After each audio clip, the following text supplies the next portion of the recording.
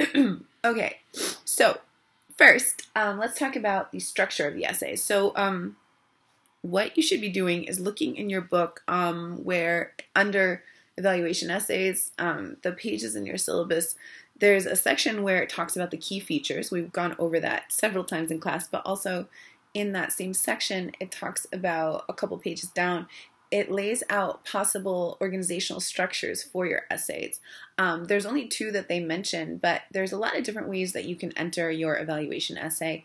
The two they talk about are starting with your subject and then going through the criteria and bringing the subject through the criteria and evaluating the subject based on the criteria kind of paragraph by paragraph, but you start by introducing the subject.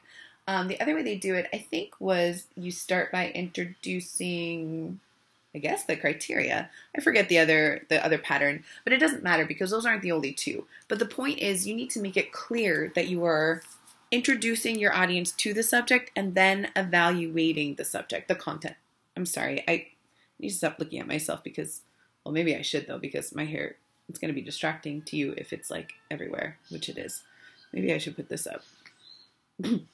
Anyway, so one of the problems I'm seeing is a couple essays, or even just points in the essays, folks are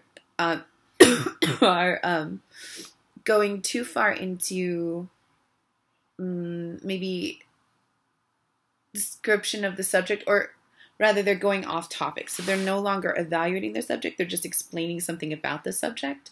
And that does not relate to the evaluation. So you want to avoid that. So if you find yourself writing about anything and it's not related to both the subject and an evaluation, which of course has to be related to your judgment of the subject and a criteria, then you're kind of going in the wrong direction. Okay, so sometimes people would be talking about something really interesting that had a lot of side topics that are interesting, and they just go into a side topic briefly in the middle of a paragraph, and that would pull your reader out of what you're trying to do, which is to show that you're evaluating the subject, right? That brings me to another thing, which is unity of paragraphs. We'll do some more work on this in class, and I'll post a link down with some more information under this video, but unity of paragraphs means that you're making sure that every single part of your paragraph lines up with your topic sentence. So just like an essay, when we've talked about essay structure, every part of an essay has to support the main argument, you know, the main claim, the thesis. Every part of a paragraph has to line up with the topic sentence. And of course, our topic sentences support our thesis statements or our claims, right? So that means that every part of your essay is in alignment. So when you have a paragraph that veers off in a different direction and brings your audience away from your topic sentence, that part of the paragraph probably doesn't even belong in the essay. So watch out for that. Basically, one way to test this is to have your topic sentence, and then as you write the essay, the paragraph, or as you read it, test each section of the paragraph against the topic sentence.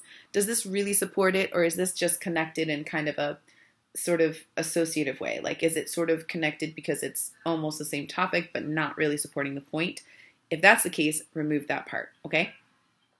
All right, so that's the structure of your essays, like how you're doing the evaluation. Make sure it's very clear that you are evaluating in each paragraph, or rather throughout the whole essay. The next thing I wanted to talk to people about is run-on sentences. So we talked about this a little bit. If you have a really long sentence, it's likely a run-on sentence. One way to test that is to look through it and see if there are two or more independent clauses that can stand alone that are connected without a semicolon. If that's the case, you've got a run-on sentence. If they're connected with a comma, that's a comma splice. But anytime you have excessively long sentences, or you're just trying to say too much in the space of one sentence, test it and see if it's a run-on.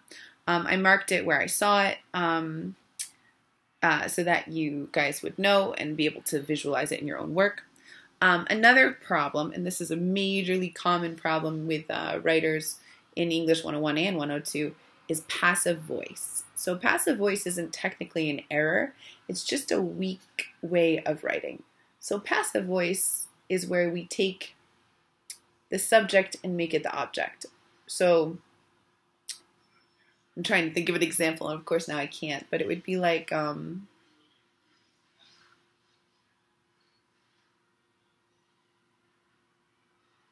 the chair that was thrown rather than he threw the chair, right? So we want to know who did the action. So the chair that was thrown becomes the subject rather than the action of the throwing of the chair, right? That's not a great example. So I'm going to post a link about this as well, and we'll do more work on this in class. But I marked your passive voices. It's passive sentences. It's basically, the passive voice is clunky and awkward because it takes too many steps to get to your point.